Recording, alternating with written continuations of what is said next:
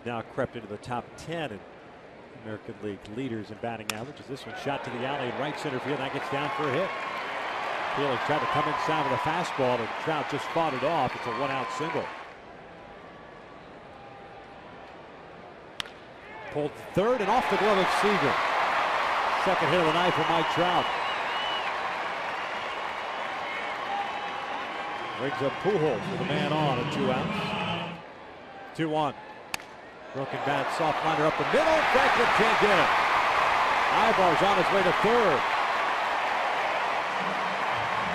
That is just that's a strong human. That's exactly what it is.